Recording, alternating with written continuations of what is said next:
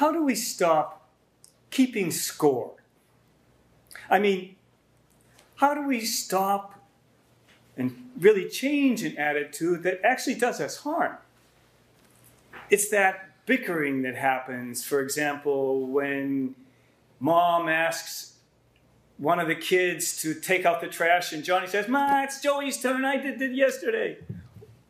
Or that constant squabbling of someone who thinks he's being treated unfairly over something that's really not so important. It's really, for parents, it's really kind of a pain in the neck when they have to keep hearing the same kind of squabbling and they're trying to instill another attitude in their children. But have we adults really learned something different?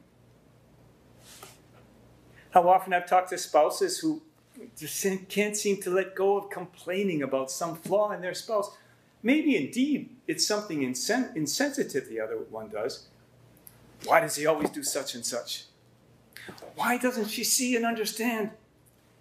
And that can easily become, it's unfair. That observation may be correct, but the attitude of keeping score is really harmful. It may be something small, but it begin to fester into something bigger and bigger. So what could be really a good marriage kind of degenerates and love gets blocked. And particularly now with the COVID restrictions, many more families are spending so much more time together. And it's getting hard for some families. It's getting hard for some couples. This limited sense of justice as keeping score doesn't work, and it doesn't help. You know what they say, an eye for an eye, and everybody winds up blind. Jesus wants to teach us. He wants to give us a much bigger understanding of justice. God's justice, which is filled with mercy. In this parable that we've just heard from the Gospels, we need to keep our eyes on this king. The servant comes to him with a debt. It says a huge amount. The Greek says something like 10,000 talents. It's really is intended to be this huge amount. Now it would be millions and millions of dollars. Exaggeratedly huge to shock us into another way of thinking.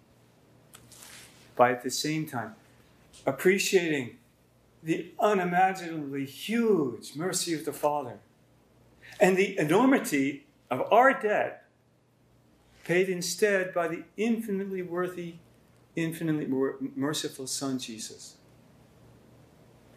All the servant has to do is recognize his need and ask for forgiveness. Let's hear this parable in the first place as a kind of a love story.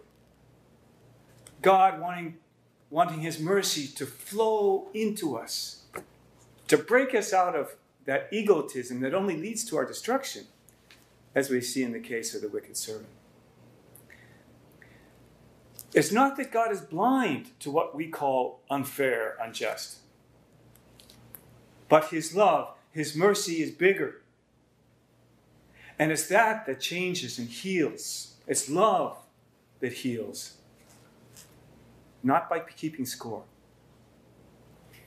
And actually, acting with justice and mercy together is a lot wiser. You see that way that there are often very much better solutions to confrontations than always butting heads. By God's grace, you can be the one who's willing to swallow your pride and say you're sorry and start to reconcile even when you think the other person should do it first. It's by God's grace, by his mercy, that you can keep on loving even when it's hard, not keeping score. By grace, by God's grace, you can keep on loving the ones you love unconditionally. It's unconditional love, self-sacrificing love that keeps growing and is life-giving unto eternal life. Our Lady of Mercy, pray for us.